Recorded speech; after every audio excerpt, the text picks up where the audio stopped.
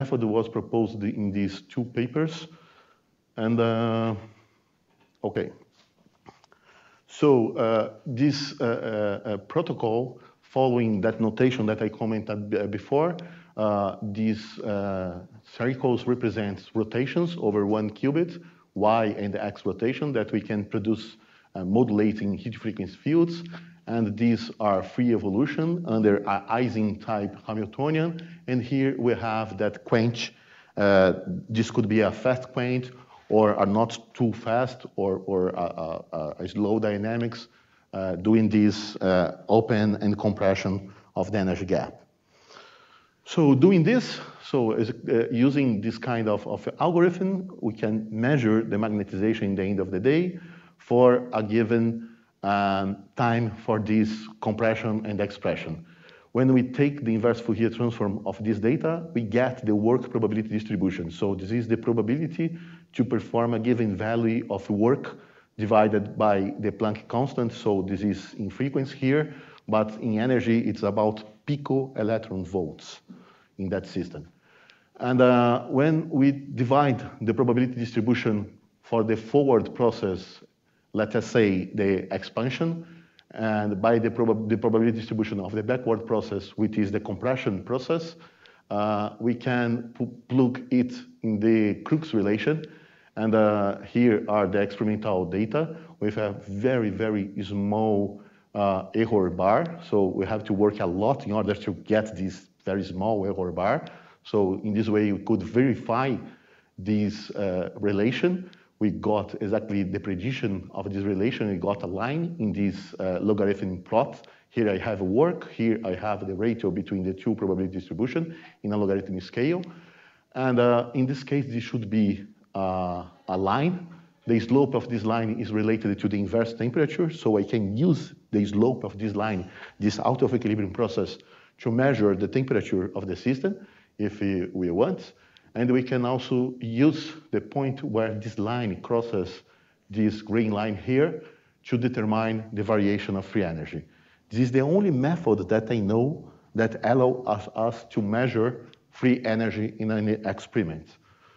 So if we use this as a thermometer, we could measure temperatures with precision of 5 nanokelvin in that system. The effective temperature of this spin system, my sample is at room temperature, 25, 26 Celsius degree, but we prepare a state which has an effective magnetic temperature for the spin system, which is about nanokelvin, the temperature of the nuclear spin state.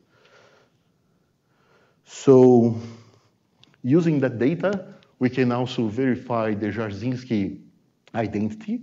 This was the first verification of Jarzynski identity and also the Crookes relation in a quantum system.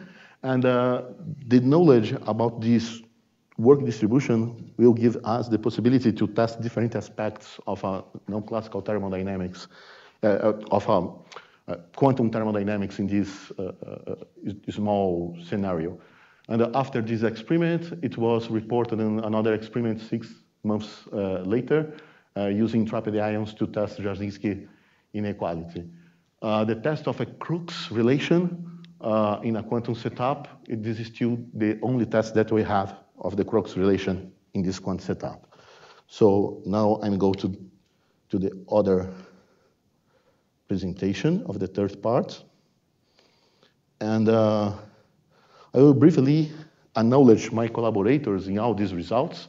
It's involved a lot of guys in different projects, spreads around the world, and these are the agents that funding us. Especially, we hope that the Brazilian agency is still alive in the next couple of years.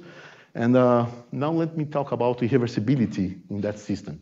So we usually associate what you call the thermodynamic error of time to what we consider that usually happen in nature.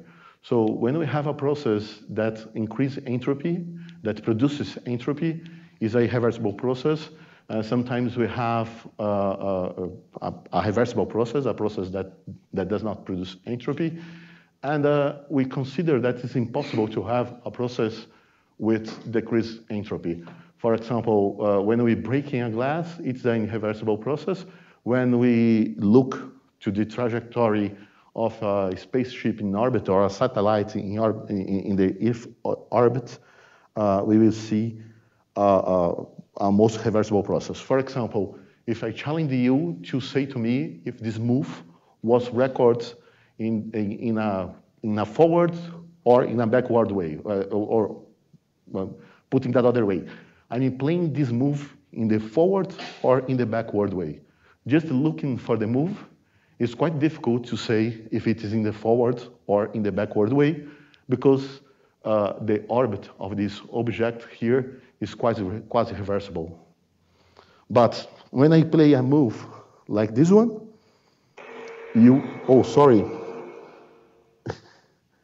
without sound effects, you can guess easily that it was recorded in the backward or in the forward way. What do you think? I'm playing this move in the forward or in the backward way? In the backward, right? Because this is a breaking glass in the backward way, and you will know that this process produces entropy, so it's impossible to see something like this in the nature. And we can test irreversibility in a quantum system playing like this, doing a move of a dynamics of some quantum system. So let us suppose that we start again in an equilibrium state, then we change the Hamiltonian of the system, driving a parameter, and this will drive the system to a non-equilibrium state. If I do it very fast, I will end up in a state which is very far away from an equilibrium state. If I do it following an adiabatic protocol, a quantum, it's not the thermodynamic adiabatic protocol. I'm considering a quantum adiabatic evolution. So I'm considering that the evolution is low enough to satisfy the adiabatic theorem. So the probability to get a transition between the instantaneous eigenstates of the system is small if you perform these dynamics in order to satisfy this kind of inequality. So if my final Hamiltonian is different from the initial Hamiltonian, we will end up in a non-equilibrium state again. And then when the system thermalizes with the reservoir, the system will dissipate an amount of energy which is proportional to the entropy production, and we can write the entropy production that I showed to you before as a relative entropy, as a Kubo-Equilibrium divergence in the quantum scenario. So this is the equilibrium state, the equilibrium state at the final time, the equilibrium state for the final Hamiltonian, and this is the evolved state. So the divergence between these two states is related to the amount of energy that we will dissipate in the end of the day.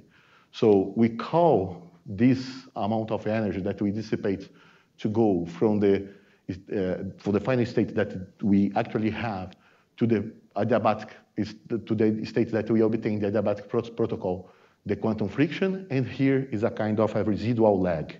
So when we perform a very fast process in a quantum system, we have this kind of quantum friction, and this will also limitate some process in quantum information. So we can test these ideas, and we can verify irreversibility in that system, performing, for example, quantum state tomography in a stroboscopic way. So the idea is to do, again, this gap compression and this gap expansion very fast. When do it in 100 microseconds, the spin of the system will follow the state of the spin of the system. This is the representation of the state of the spin of the system in the Bloch sphere. We follow it during the dynamics, and we see we are moving the field here in the M sphere of the Bloch sphere. And when do it very fast, the system will not follow the magnetic field.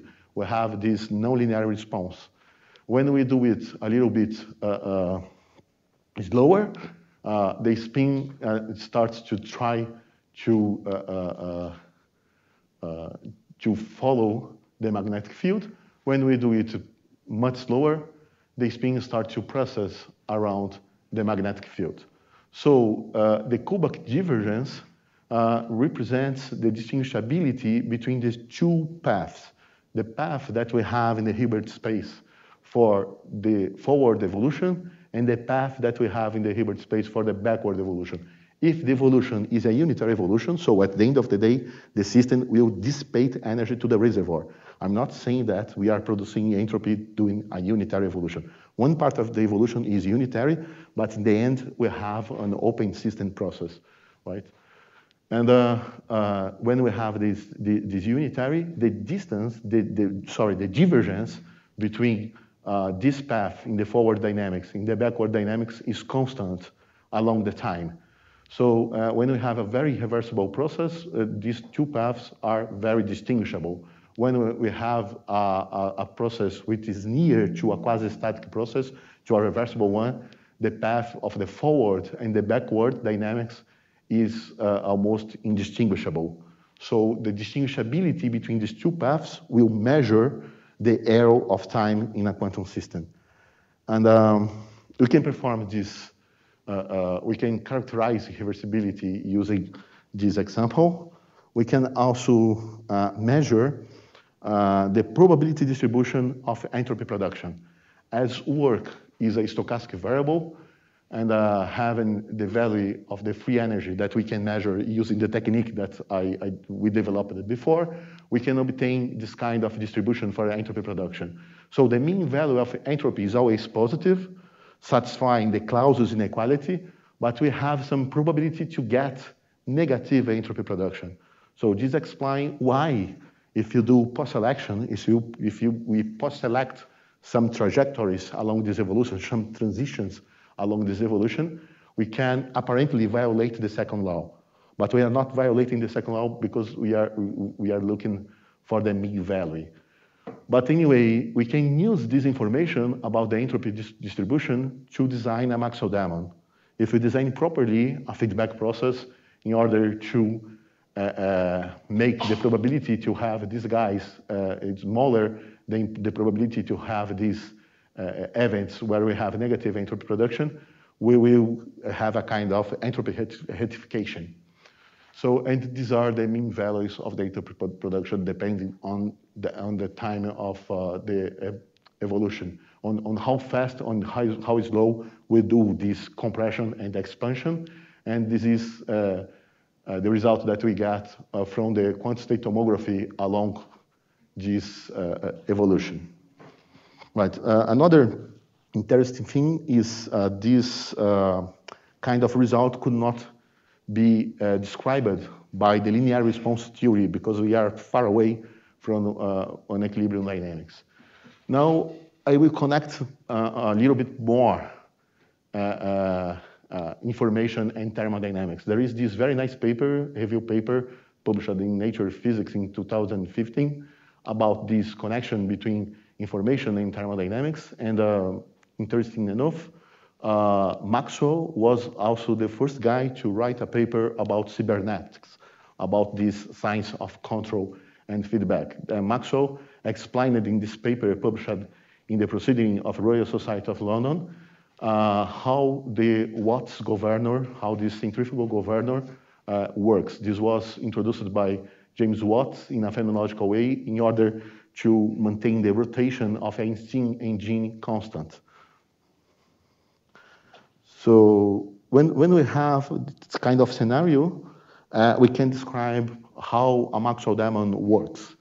So just remember what is a Maxwell diamond. So Maxwell in 1867 introduced this idea, this thought experiment, where he considered this intelligent being, microscopic being, that has access to the macroscopic state of particles of a gas.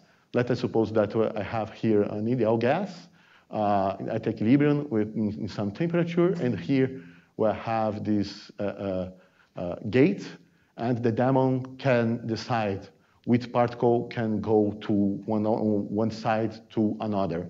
The diamond could consider some velocity, and above this velocity, the diamond lets the particle goes from the right side to the left side, and the diamond can do the opposite. let the slower particles on the left side go to the right side.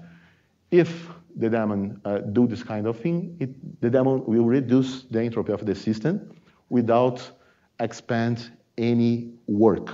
So the idea is the daemon can open and close this gate without expand any work.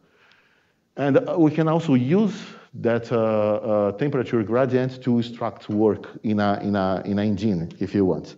There are another example of a Maxwell daemon which is more concrete, which is the Ziller engine. Let us suppose that we have a chamber with just one particle. So this is an ideal gas of one particle. This is very, very idealized. And then I can put an ambulance here, a movable ambulance, and the daemon should access the information about which side the particle is. If the particle is in this side, the daemon can attach a mass from the right side. If the particle is on the other side, the daemon could attach this mass on the left side, for example. Letting this system expand freely, there is a reservoir here at temperature T, and this free expansion of this one particle ideal gas could perform kBT ln of 2 of work in this mass. So the mass will up a little bit here due to this expansion. We're using just one reservoir. So we're using information, the daemon can extract work from this idealized situation. But if it seems that we are violating the second law because we are starting work from just one reservoir. But we are not violating the second law because if you want to perform this in a cyclic way, we also have to go back to the initial situation, and also the daemon could be described in the apparatus, and we also to erase the daemon's memory. So this is the exorcism of the Maxwell daemon that was performed by Charles Bennett using the ideas of the Landauer principle. To erase the daemon memory, we will expand at least kBT ln of 2. So the work that we can perform here will be wasted here to erase the daemon memory. So this kind of engine will not give you any net work.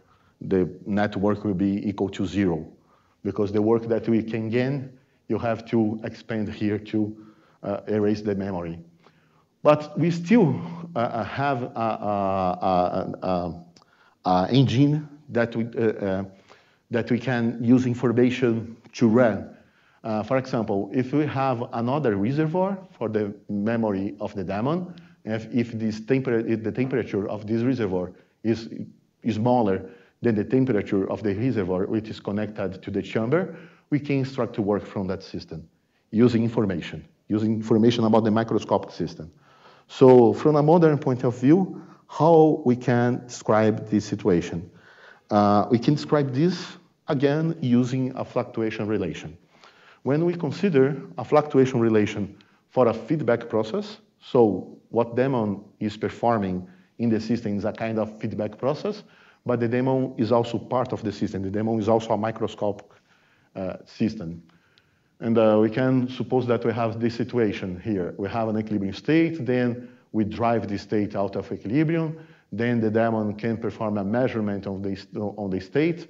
Using the result of this measurement, the daemon can choose dynamics for the state in the next path. And this dynamics could be what we call a unital dynamics, that there is no cost to. A unital dynamics is a map that preserves, so I'm calling this F as a map, and this map preserves identity. For example, the phasing is a unital dynamics. So the dynamic could be more general than a unitary, and there is no energy cost if we perform the phasing in the energy basis of the system. From this thermodynamic point of view. So this Sagawa and Ueda from Japan obtained this kind of a fluctuation relation for a system under a feedback like this. So here we have the exponential of minus beta, the inverse temperature work, the variation of free energy. Now, as this protocol, this process depends on the result of the measurement, and then we could have different final Hamiltonians. The variation of free energy also depends on the K, on the protocol applied here in the feedback control. And this I here is the mutual information density between the measurement and the applied protocol by the daemon. We could have also some noise, and the feedback process could not be perfect as well. And this mutual information measure how it is correlated, right? So these are the quantities. The variation of free energy can be written in terms of the partition functions, the initial and the final partition functions. And using, again, the same procedure that we did to obtain the second law from the Jarzynski relation, we can obtain a generalized second law in the presence of a microscopic feedback. So we have information about the macroscopic state. We are doing a measurement here, and here we are doing an intervention. In this case, the bound for the entropy production is negative. And this explains why the Maxwell daemon can reduce the entropy of the system. So in the presence of a feedback, we have a new form of the second law that takes into account the Maxwell daemon. So it's not necessary to exercise the Maxwell daemon, because now we can generalize the thermodynamics in a situation where we have things that works like a Maxwell daemon. And the bound for the entropy production is the negative value of the mutual information. This mean value here is the mutual information of the measurement and the feedback process which is applied here. And along some time, people try to see if this bound was or not achievable. And they can say to you that this bound is not achievable with projective measurements and the unitary feedback, actually unital feedback. And also, so we have this nice generalization of the second law, but if you look for the expression of this mutual information, we only have information about the correlation between the measurement and the process which is implemented. We don't have any information about which kind of process we have to implement in order to have a Maxwell daemon, in order to have entropy rectification, in order to have a decreasing in the entropy of the system, negative values of entropy production. So these are the first experiments working on these quantum Maxwell daemons, the quantum implementation of a Maxwell daemon. And in this scenario, we can also write a equality, which is also valid for a far from equilibrium system, where we have the presence of a Maxwell daemon. So combining information theory, quantum information theory with thermodynamics, we can write the entropy production as this expression here. So I have here the process, and then I have this Maxwell daemon measuring the system and controlling some operation here. And I will not enter in the details how we do this calculation, but if you look at the paper, you will see in details it. So we have the entropy production, which is equal to minus the information gain, so the amount of information that the Maxwell daemon will gain performing the measurement, plus the variation of the Kubock divergence between the equilibrium state of the final Hamiltonian and the state that we achieve performing the feedback process, and the variation of the von Neumann entropy. So look, the entropy production involves a series of quantities which are associated to quantum information. And it is also important to say that the von Neumann entropy of a system is not the thermodynamic entropy of the system.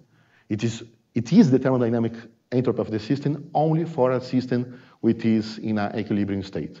Out of equilibrium, what we have is an entropy production that could depend on several information quantity. So in one side of this equality, we have information, and the other side, we have thermodynamics. So we see that a necessary condition to implement a Maxwell diamond is to have the information gain bigger than that quantities.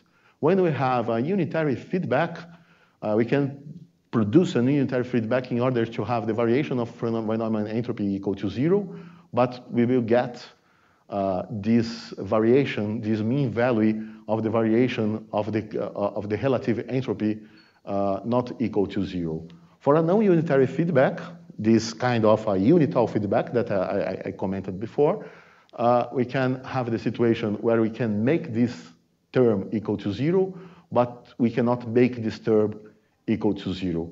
So this bound, this mutual information bound, which is bigger than the information gain bound, is not achievable.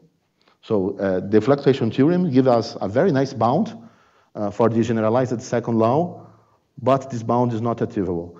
And let us now consider an implementation of a Maxwell diamond. So the idea is to perform a quench, a very fast quench. I will change the system Hamiltonian, for example, from sigma x to sigma y, and I will also increase the size of the gap in a very, very fast way. So there are no time for the system change its state after this change of Hamiltonian. And the Maxwell diamond will be implemented following, so the idea is to use, again, our pet molecule, the chloroform, as our system to do a proof of principle of this. And we will consider the carbon our working substance, and the hydrogen will play the role of the diamond. So the hydrogen will get information about the carbon performing we will emulate a projective, non-selective measurement. So we will correlate the memory of the diamond with the system, and after we will implement a feedback protocol that will depend on the memory of the diamond. So we can emulate a measurement process using a CDOT gate plus a controlled dephasing. So after this part of the circuit, we will end up in a state which is the state that we would have in the von Neumann description of a measurement. So the hydrogen state plays the role of a pointer, and these are the state of the carbon after this measurement. Choosing properly the protocol, this is how we implement the measurements, and this also explains what is the effect of this field gradient. So here I have all the speeds of the sample processing with the same phase. When we introduce this gradient field, we have different molecules localized in different places of the sample along the z direction, processing with different phases. When we take the average over all the phases, we get an effective dephasing. We can also protect the system from this dephasing, performing a pi and a minus pi rotation, and then we can get the system coherent again. So we can control the phasing just one of the qubits if we want. So this is how we emulate projective measurements in that system. And how this measurement is a bona fide projective measurement. We can compare, we can again perform a quantum process tomography. We can compare the map that we obtain from this quantum state tomography of the experimental implementation of this projective measurement with an ideal measurement. And again, we have a small deviation from a projective measurement. We can also introduce in a controlled way a basis mismatch for the measurement. So I can introduce a noise in the diamond in order to test how the diamond is resilient to noise. Again, I use the trace distance to make a comparison between the ideal and the experimental data. Another figure of merit that we use a lot in quantum information is the fidelity. We can also define fidelity between two states in this way. Let us suppose that this is the ideal state. This is what we have in our experiment, And this is, again, the ideal one. So if you get 1 for this quantity, it means that you have 100% of fidelity. If you get 0.9, it means that we have 90% of fidelity in the experiment. The trace distance is nice because we have this operational meaning which is associated to the distinguishability between the two processes, the ideal one and the process that we can implement in the lab. So doing that protocol that I showed you, we can measure the entropy production using the technique that we introduced in the previous paper, where we was studying reversibility in the system, and then we can see negative values for the entropy production. So we can do with the system entropy rectification, and this is the noise due to the control basis mismatch. So when we have a feedback which is close to a perfect feedback, we have these values for the entropy production, the negative value for the entropy production in nets. I'm using the natural units of information in this work. And here are the temperature of the initial system. Here I'm putting the temperature in terms of kBT. It is pico electron volts. It's about 10 tenths of nanokelvin, the effective temperature of the spin system. So at some point, when we add noise, the Maxwell diamond stops to work, and we can also characterize all the information quantities that we have in these fluctuation theorems in the presence of feedback, and also in our equality. So this is the entropy, the negative values of the entropy production that we can reach. This is the information gain as function of the temperature, and this is the mutual information. So the mutual information in our feedback process is the maximum value that we can reach for the mutual information in that kind of protocol, which is ln of 2. So our protocol is really good when we don't have control basis mismatch. When we add control basis mismatch, the mutual information will decrease, but the information gain does not depend on this quantum basis mismatch. Only the feedback process depends on this. So, and this is how we measure all the quantities, and this is all the quantities that we have in the equality. So in this experiment, we could see that at least for this configuration of projective measurements and unital feedback, the bound of the fluctuation theorems were not reachable. So this is the bound, right? We could not achieve that bound, but we can produce a Maxwell diamond that for the system is the best possible diamond,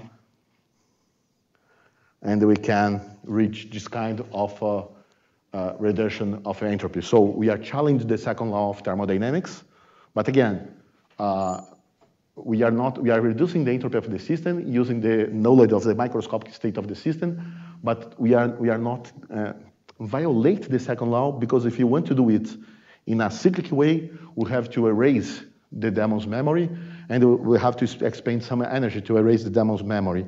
But now we do not need to take care about the erasing of the demon's memory, because we have this kind of generalized second law.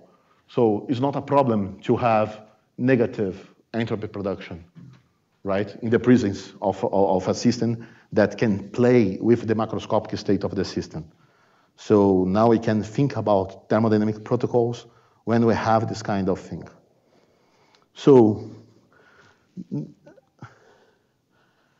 I will now introduce this kind of thing with I think one of the fun things that we can do with this kind of configuration. So the idea here is reversing the arrow of time in a way that we do not need a Maxwell diamond. So we would like to answer the question if it is possible to challenge the second law without using a feedback protocol?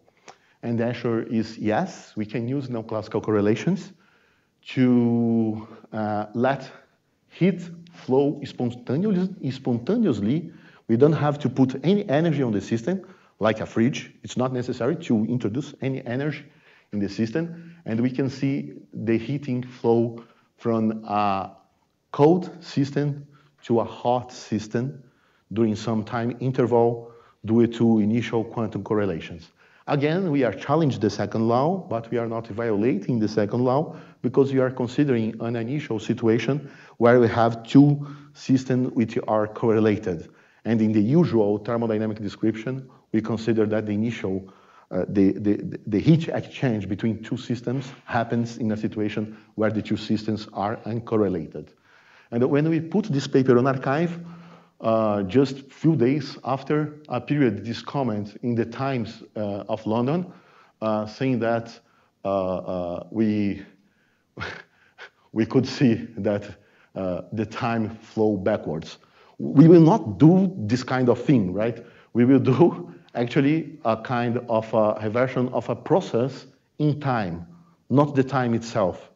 So this idea of error of time was introduced, thermodynamic error of time was introduced by Arthur Eddington in the beginning of the last century. And it's associated to the increase of entropy. So our perception of time, for example, I can say to you, if I put here a cup of coffee over this table, I can try to, I can say that I will measure the time looking to the temperature of the coffee because I know that the coffee will become less hot and colder at finally get thermalized with this room temperature. So looking to the heat going from the hot to the cold system could be a kind of measurement of time. So if we see something which is unusual, heat going from the cold to the hot system, we know it seems to be a kind of impossible process because we have to reduce entropy production in this kind of thing, like the moves that I showed to you before. And let us consider the following situation. We have a smallest possible version of heat transfer problem. I have just one qubit here prepared in a hot state and a cold qubit here prepared in a cold state, in Gibbs states. And then we let the two qubits interact via thermal interaction, thermal contact. And here I have exactly the map of thermalization. And after some time, we get the two spins in a warm state. If I start with the two locally thermal states, so when we take the reduced density operator of these two spins, I get a Gibbs state, the same Gibbs state that I get here for the cold state, for the cold system, and for the hot system. But the systems are correlated. Locally, I cannot say if the system is correlated or not. We only have access to the information about the correlation only if I perform a full quantitative tomography. Using that, due to this correlation during the dynamics, the heat could flow from cold to the hot, and at the end of the day, we could have the hot system even hotter and the cold system colder. This was theoretically predicted in a couple of papers. The first of them was a paper by Z. Lloyd in the 18th.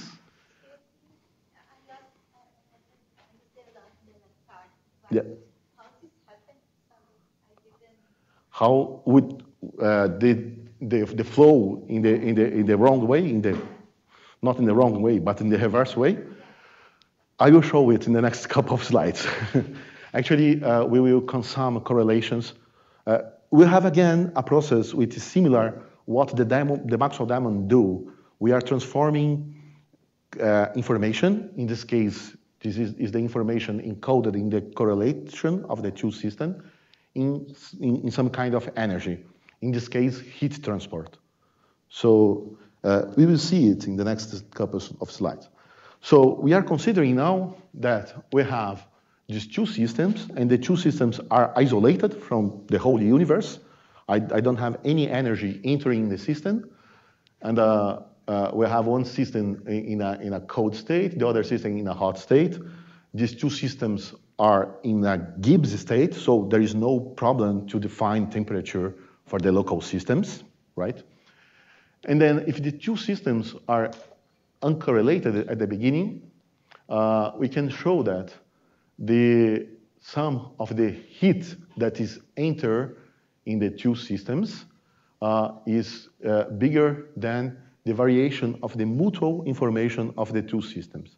If I start with zero correlation between the two systems, we can show that during a thermalization process, the heat will flow from the hot to the cold.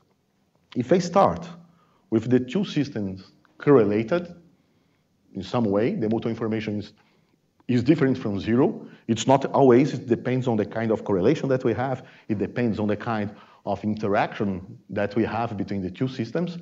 The heat could go from the hot to the cold system, decreasing the correlation. Again, we introduced an expression combining information quantities with thermodynamic quantities. So on the left side, we have the heat, which is entering the system B, the variation of the temperature of the system, the inverse temperature of system A and system B. Here we have the variation of mutual information and the relative entropy of the two systems. So these are the entropy production. So if you have correlations that compensate the variation of the entropy production, we can have this kind of behavior. So this is a kind of a compensation of entropies. So on one side, we have information, the other side, we have thermodynamics again. And in this paper here, we explore what are the necessary and sufficient conditions to have this kind of unconventional flux of heat. But we only have a proof for qubits. For systems which are bigger than the qubits, we don't have a necessary and sufficient condition. We only have a we only have a necessary condition. So the correlation of the two systems will be chosen in this way. We start, this is the joint density operator for the hot and the cold system, and this is the correlated part. This part has no partial trace. So from the local point of view, I have a Gibbs state. So I will consider this kind of correlations. The interaction between the two qubits will be this Jajozinski-Moraya interaction. This kind of interaction will produce a map which is equal to the amplitude damping generalized locally. So this is exactly when we let the system evolve for a given time window under this unitary interaction, this will produce heat exchange in the usual way. So when we look for one of these spins, we get the thermalization map, the usual thermalization map. And this is the heat distribution that we get during the dynamics of the two-spin system. And this is how we produce this Jajozinski-Moraya interaction in our system. So we use these local rotations plus free evolution in order to produce effectively this kind of Hamiltonian. The natural Hamiltonian that I have in my system is a sigma Z Hamiltonian. So this is a kind of a quantum simulation of a thermalization process. And there is no energy cost to perform unitary rotations. We showed it from this quantum thermodynamics point of view, we showed it in the supplementary material of the paper. So here we have the temperature, the thermal energy, KBT, of the hot spin, and here of the initially cold spin. When we have an initially uncorrelated system, we see the two spins going to a thermalized state. When we have an initially correlated state, so these orange symbols represent the experimental data for an initially correlated state. We can see a boost in the increasing of the temperature of the hot spin, and also we decrease the temperature of the cold spin. So it's a kind of a quantum refrigerator. Actually, it's a kind of a refrigerator moved by correlations. We are not performing any work on the system in order to get this. And after, this is the mutual information, and this is the geometric quantum discord of the initial state, of the state. It's how it evolves in time. When we consume all the non-classical part of the correlation, the effect of the reversing the heat flow stops, and then the flow of heat starts to go in the usual direction, and in the end of the day, we have the two systems thermalized. But in this time window, we have this reversion of the thermodynamic error of time. And here, we also have the characterization of all of these information quantities, and in here we have when we have initially correlated state, we have this kind of behavior in the right side of this equation, and we have an uncorrelated state, we have this kind of thing. So we can think that the Hamiltonian of the system will convert that initial correlation in a kind of work in this heat transport phenomena. So the idea is we could think about a use of this kind of effect in the future to perform a fridge operation in a part of a quantum processor. So if you want to move heat from one part to another part of a processor, I can use the initially correlated state as my resource to perform cooling. This destroys the correlation, the initial correlation of the system. The initial correlation of the system decreases. When we consume all the correlation, the effect stops. So the resource to perform this cooling are this non-classical correlation, actually. We can also prove for 2 qubits, if you have a classically correlated state, a state with 0 quantum discord, we don't have this kind of effect. So we need to have a quantum correlated state in order to get this kind of behavior for 2 qubits. For bigger systems, we don't have a necessary insufficient condition, unfortunately. So we can say that for qubits, this is a non-classical effect. Okay, now. Yeah, one main question. So the you're an expert of the system or the speeds, right? Yes.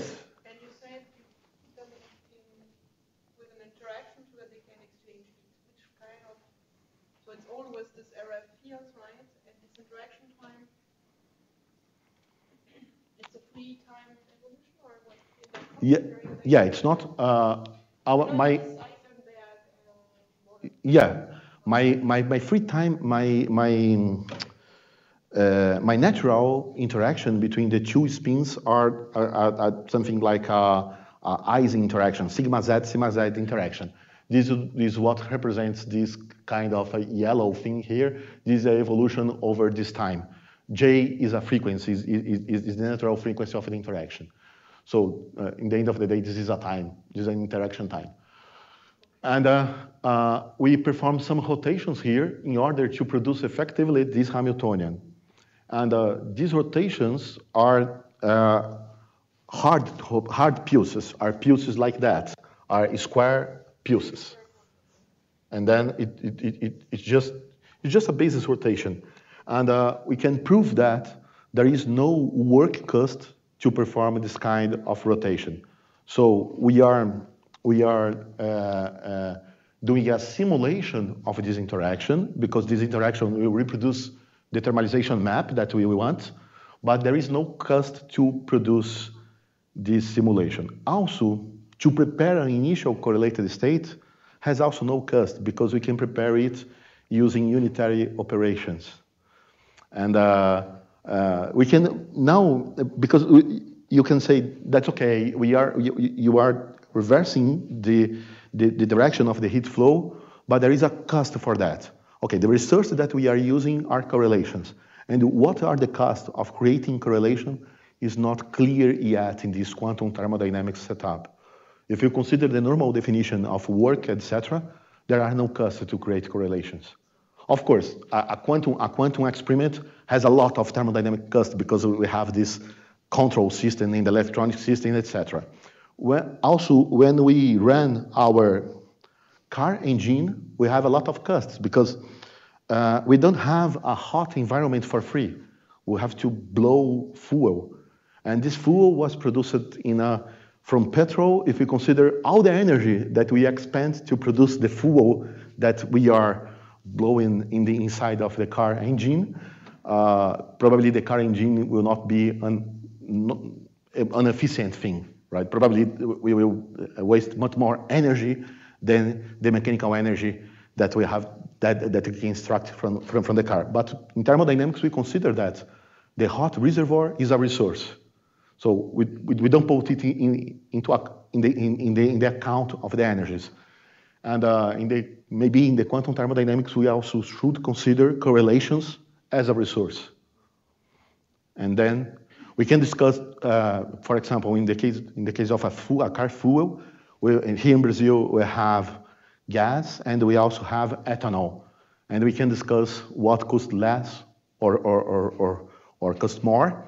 But with one kind of fuel we can do something better than with the other kind of fuel, we can use this if you have money enough to pay for this kind of resource. So this is the same idea. If you have a situation where you need to decrease the temperature of a small PC of quantum technology, you can use the correlations to do it. Controlling. So if you have a source of a correlated state, we can use it to perform cooling, for example. Any question? Other question about this? Yeah. So I imagine that all of these you did in an experiment of hydrogen. Yeah. It was just a test of principle. So we did it inside of a molecule, inside of this. How do you correlate the hydrogen and the carbon? We preparing the initial state. In the initial state preparation, in my last slide, I showed to you that I can prepare states like a Bell diagonal state, like this one. So here is a sequence of pulses to prepare an initially correlated state. For example, this one is the Werner state, but I can prepare another kind of correlated state with another kind of initialization. So at this point we have the state 0, 0, and here we prepare the correlation. So to prepare a correlated state, we only need unitary operations. And if you compute the work that we employ to prepare a correlated state, we get a 0 value, considering that definition of work, because we use a time constant. Actually, our Hamiltonian it's like a sum of two step functions, half-side step functions. Then we can show that the work in this kind of manipulation of the Hamiltonian is 0, considering that definition of work that we use in quantum thermodynamics. So there are no costs in this part. Here we have a cost, because here we have this dephasing, and this dephasing is not in the Hamiltonian eigenstate basis, and here we are cooling the system. So when we start that experiment, we start in the 0 temperature state, and then we prepare a thermal state. So this is not the protocol for the preparation of the state of that experiment, but it will be similar to this one. And after the correlation, you let it evolve? Yes, exactly. Really? Not freely, because we want that this evolve under this kind of Hamiltonian. So our evolution is a combination of free evolution plus some rotations. But this rotation takes something about 7 or 8 microseconds, and the free evolution takes hundreds of microseconds. So the free evolution is the major part of the dynamics, but we also have these rotations here. And these microseconds are not important because of the memory of the hydrogen, which is even longer. Yeah, the decoherence time. Yes. Yeah, the decoherence time of that system is about seconds. And I can also perform a quantum, because in the theoretical description of that system, we consider that the system A and B are isolated from the whole world. And then in order to have the same thing in the lab, we always have the environment in the lab. But if my dynamics is short enough, I can see one evolution which is quite close to a unitary evolution. Then we can perform a quantum process tomography to prove that in this time window, the evolution is almost a unitary evolution. And we performed this before in the previous experiment. So we know that the effects of the coherence during this time window is really small. So here, the line are the theoretical predictions, are the theoretical simulation of the experiment, which is easy because it's a small system. And the dots and the cycle and the square here are the experimental data. So we have a very good agreement. And the error bar is smaller than the symbol. That's why you cannot see here. So in the NMR system, we have a very, very precise control and a very precise way to measure. We can measure 0.7 hertz in 500 megahertz. So we have a very good signal-to-noise ratio.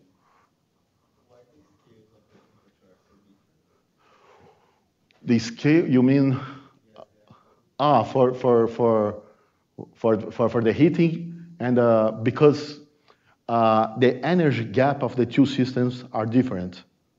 We have one system with a big energy gap, and the other system with a smaller energy gap. So this also takes place in this heat transport. But what is interesting here is the increasing of temperature that we have here and the decreasing of the temperature that we have here is even bigger than the variation that we have in the normal thermalization. So we can also use correlation to boost energy transport in the usual way also. So we can use it to revert the heat flux, but we can also use this to increase the heat flux. So one idea is to combine this in a engine or in a conventional fridge.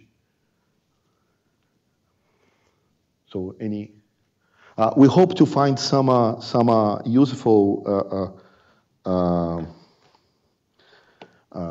useful task to use this in a quantum device in the near future. Oh, please feel free. You were mentioning the coherence is lost, but is it, if you wait longer, you have some revival or something? Yeah. Yes.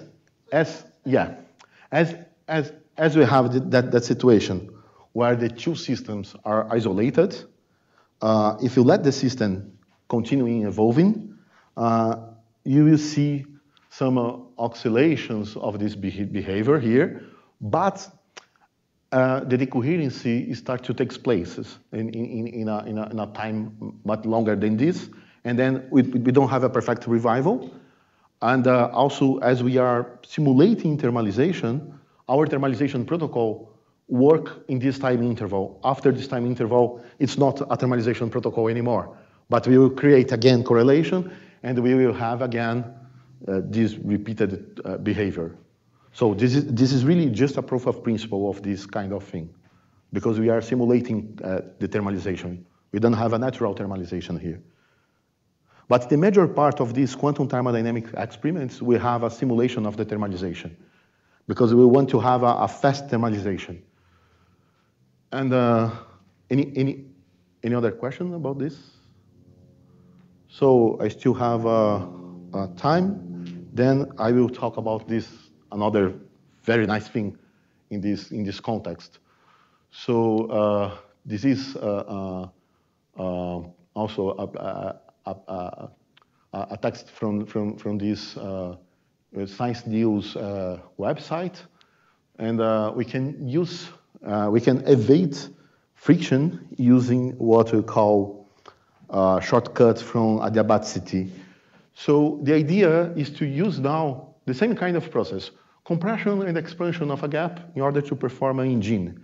Let us suppose that let us consider the Otto cycle. In the Otto cycle, we start with the system in the cold, in the cold state, and then we expand the gap, then we thermalize the system with a hot state, then we compress the gap, then we thermalize it again with a cold system, and then we perform the cycle. When we perform one cycle in our sample, we have 10 to 17 molecules. So just one realization of our experiment is 10 to 17 repetitions of the cycle. And we prepare an initial state using this huge frequency field. So the huge frequency field will place the role of the reservoir. The hot reservoir is the radio frequency field resonant with the hydrogen, and the cold reservoir is the radio frequency field resonant with the carbon. Then we start to do this gap compression, then we perform this kind of evolution here. Here, it is a complete thermalization. Instead of a partial thermalization, like in the previous experiment, we are performing a complete thermalization. And we can perform this thermalization very fast. And so the idea is to use the hydrogen as a bus for the heat, and then we can deliver the heat in the proper time. So our reservoirs are the huge frequency fields. We are just using the hydrogen to perform a kind of algorithm thermalization in order to do it in the proper time. In the major part of this quantum thermodynamic experiment, the thermalization is performed in a simulated way. So doing this, we can analyze, we can write an expression for the efficiency that could be written in terms of the Carnot efficiency or the Otto efficiency. I have the Otto cycle, right? But I can write the efficiency in terms of Carnot minus a lag. This lag is associated to entropy production, and here the minimum value for this lag is exactly the difference between Carnot and the Otto. When we perform the cycle in the adiabatic limit, in the quantum adiabatic limit, we will get the Otto efficiency. We can now again write the work distribution for this engine in terms of the characteristic function, and we can divide the characteristic, as we have full thermalization, we can show that the characteristic function for the work in the whole engine is composed by a product of two characteristic functions, and then we can characterize all the energy fluctuation of the engine.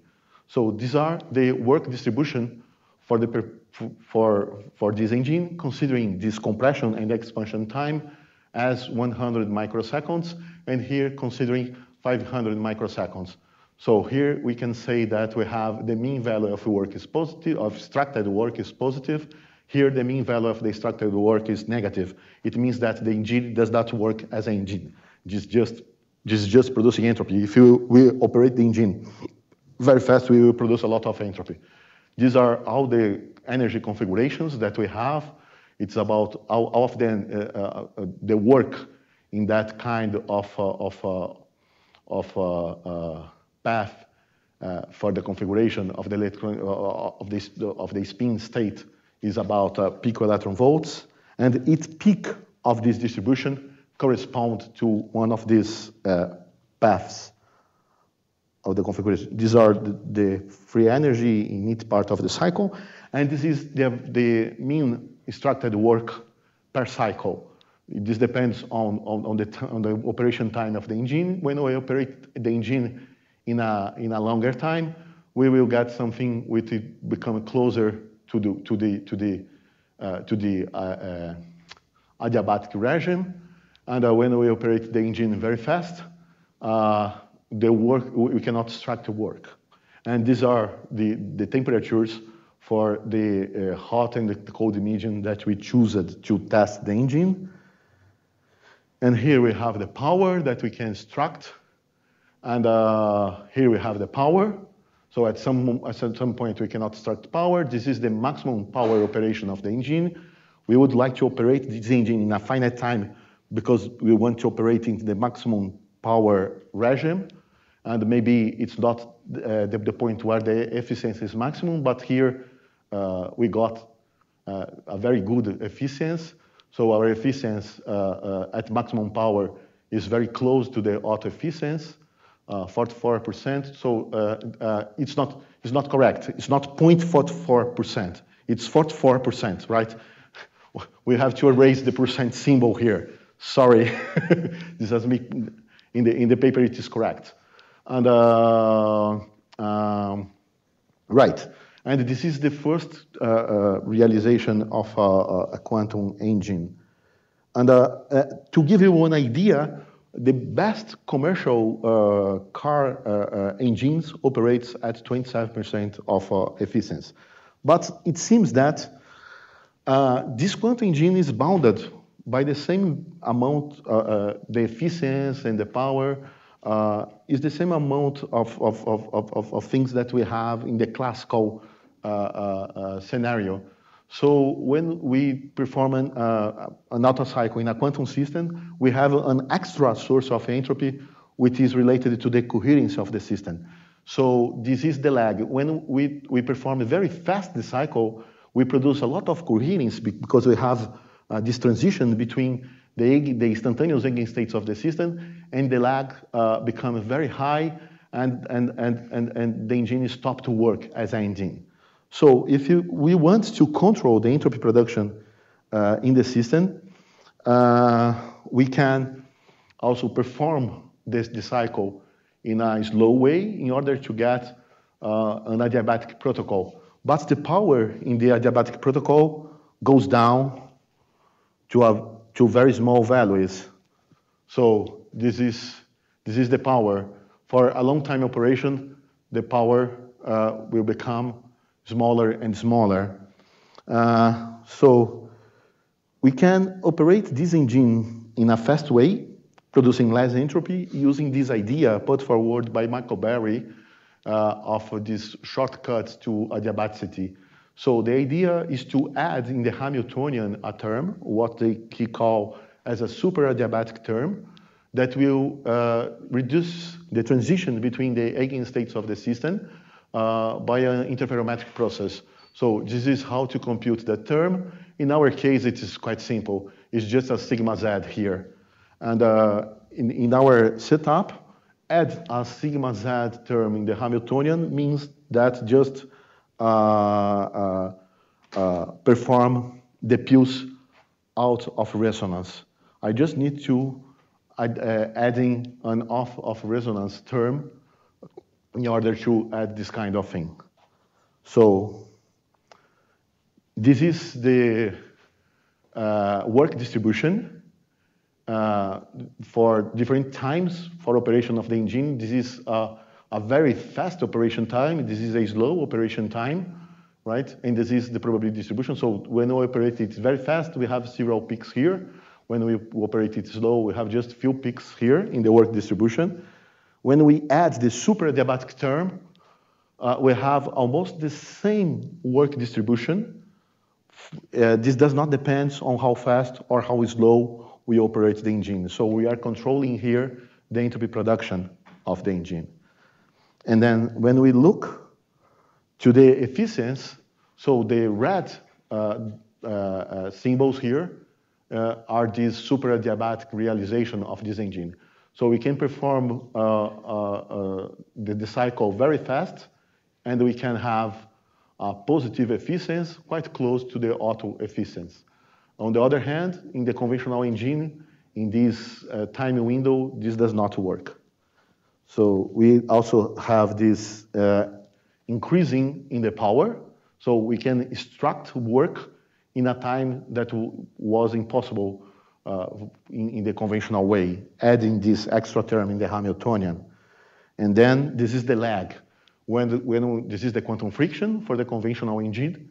And when we have the super adiabatic engine, we only have this minimum lag, which is the residual lag, which is the fact when we write the efficiency in terms of the auto efficiency minus this divergence. This is the Kullback divergence, but this is not the entropy production. This is not the reference state, is not the equilibrium state anymore. This is the adiabatic state.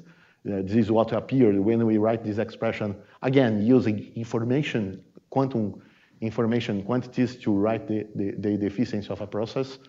And here we see how when we are close to the adiabatic state, we will also be close to the auto limit. So this is a way to perform a very fast protocol without producing entropy, without producing quantum friction. We can evade quantum friction in these quantum engines.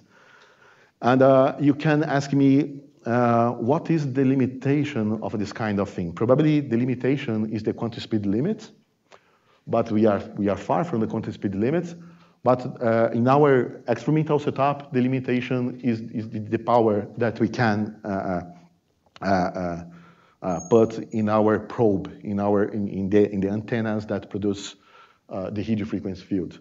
As we are just put the Hamiltonian off of the resonance, there is no cost to add this extra term in the Hamiltonian because we are not adding another field.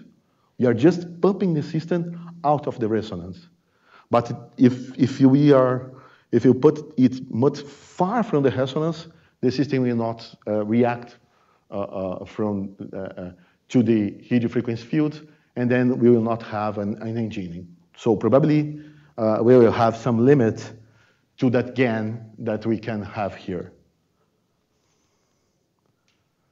And finally, so in this quantum thermodynamics in general, coherency is considered an extra source of entropy production, and then we can get something which is above from the usual thermodynamics using quantum correlations or feedback process like in the Maxwell-Diamond case, but it's not clear which kind of arrangement we could have using coherence. So again, we can write the efficiency of an engine with partial thermalization. Instead of consider a full thermalization, you can consider partial thermalization. Then we will have a lot of interference along the process. And in this case, the lag from the Carnot efficiency could be written in terms of these quantities here, and also what we call the relative entropy of coherence. So this is a way to measure coherence. Here we have a completely dephasing map in a given basis. In our case, the basis is the energy basis in different points of the protocol, and this is the entropy of the system. So this is a measurement of coherence. And in our lag that prevents us to reach Carnot at finite time is composed of one part which is associated to the population, just the diagonal part of the density operator in the different bases, plus a coherent part. Manipulating correctly, choosing correctly, adjusting correctly the parameters of the cycle, we can get an arrangement using setting accordingly the parameters and using the interference process in our favor. This is what happens in an engine where I perform dephasing. So I'd like to isolate what is the effect of coherence in my thermodynamic protocol. It could be a fridge or an engine. In this case here, I put the coefficients of performance. So this is a fridge actually, but this calculation is for an engine. Sorry, this is not published yet. And here I have a dephased version of that fridge, and here I have that fridge with coherence. So we can have an enrichment in the coefficient of performance using this interference process. If we adjust the parameters in the wrong way, we could have a smaller coefficient of performance than what we have without coherence. So when we have a coherent system, if you want as a cooling liquid or as a cooling system, we have to take care with the adjustment of these parameters. So finally, this is again our group.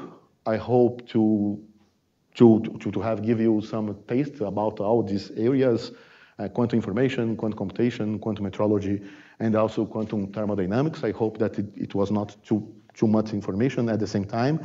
If you want to visit us, we will be more than happy to receive you in Santo André. And this is our website. This is a picture of the university. In the website, you will find the way to contact us. And thank you very much for your attention.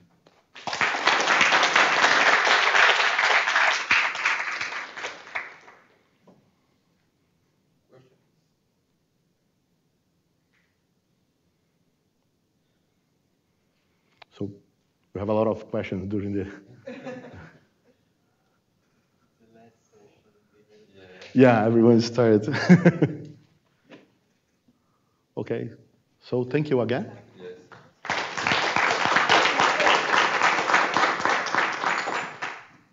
So last copy of the school. In 30 minutes at 10 to 4 we restart.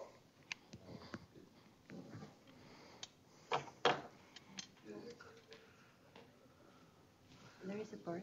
Yes. Where you talk about, because you say that the demon in your system is the hydrogen, yeah? Yeah, yeah. And then you say, check it out.